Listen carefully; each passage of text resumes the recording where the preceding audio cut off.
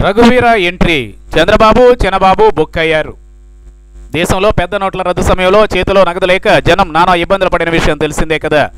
ఏటీఎంలలో డబ్బులు లేక బ్యాంకు ఖాతాల్లోని డబ్బును అరకొరగానే డ్రా చేసుకునేందుకు కూడా గంటల తరబడి క్యూలలో నిల్చున్న వైనం నిజంగా మనం మర్చిపోలేనిది.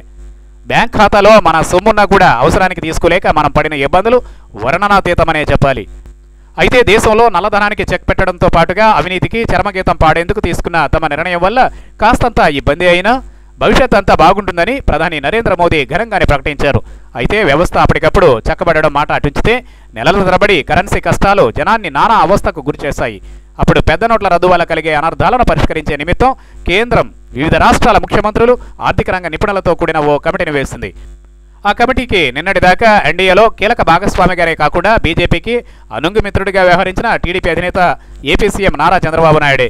అసలు పెద్ద నోట్ల రద్దు నిర్ణయం తమదేనని, తాను ఈ నిర్ణయాన్ని స్వాగతిస్తున్నానని చెప్పుకొచ్చిన చంద్రబాబు పెద్ద నోట్ల రద్దు సమస్యల పరిష్కార కమిటీ చైర్మన్ పదవి తనకు దక్కిన గౌరవంగా భావించారు కూడా. ఇక వెంటనే బాధ్యతలు స్వీకరించిన చంద్రబాబు ముంబై వెళ్లి మరీ సదరు కమిటీ చైర్మన్ హోదాలో మీటింగ్లు పెట్టి మరీ కేంద్రానికి సలహాలు సూచనలు చేశారు. ఆ తర్వాత ఆ కమిటీ ఏమైందో, అసలు ఆ కమిటీ చైర్మన్గా చంద్రబాబు ఇచ్చిన నివేదికలు ఏమయ్యాయో, ఆ నివేదికల్లో చంద్రబాబు సూచించిన పరిష్కార మార్గాలు ఏంటో కూడా బయటకు రాలేదు. నిజంగానే జనం ఈ విషయాలను మర్చిపోయారు.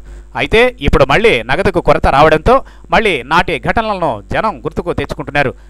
మొన్నటికి మొన్న కేంద్ర ఆర్థిక శాఖ మంత్రి అరుణ్ జైట్లీ ట్విట్టర్ వేదికగా దేశంలో సరిపడినంత నగదు చలామణిలోనే ఉందని, కొంత త్వరలోనే సర్దుకుంటుందని ట్వీట్ చేశారు.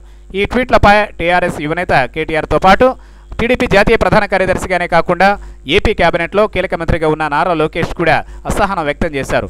అసలు మీరు చెబుతున్న మాటలేంటి, జరుగుతున్నది ఏంటని కూడా నారా లోకేష్ జైట్లీని దాదాపుగా నిలదీసినంత పనిచేశారు. మొత్తంగా నగదు కొరతకు కేంద్రమే కారణమని కూడా తేల్చేసిన చందంగా లోకేష్ వ్యవహరించారన్న వాదన వినిపించింది.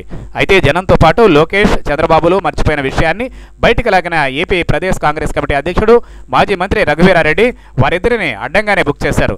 పెద్ద నోట్ల రద్దు సమస్యల పరిష్కార కమిటీ చైర్మన్గా ఉన్న విషయాన్ని మర్చిపోయిన చంద్రబాబు కరెన్సీ కొరతను కేంద్రంపై నెట్టేస్తే సరిపోదని ఆగ్రహం వ్యక్తం చేశారు.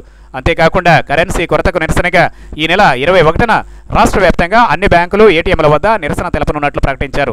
ఏపీలో నగదు కొరత తీవ్రంగా ఉందని, ఏటీఎంలలో డబ్బులు లేక ప్రజలు పడుతున్న ఇబ్బందులు సీఎం చంద్రబాబుకు కనిపించడం లేదా అని ప్రశ్నించారు. నగదు కొరతతో ప్రజలు అవస్థలు పడుతూ ఉంటే ప్రభుత్వ పరంగా తీసుకున్న చర్యలు ఏంటని డిమాండ్ చేశారు. పెద్ద నోట్ల రద్దును స్వాగతించిన సీఎం చంద్రబాబు పరిష్కార కమిటీ అధ్యక్షుడిగా ఉన్న విషయం మర్చిపోయారా అని ప్రశ్నించారు. ప్రజా సమస్యలను పరిష్కరించేందుకు సీఎం చంద్రబాబు ప్రయత్నించాలని రఘువీరారెడ్డి సూచించారు.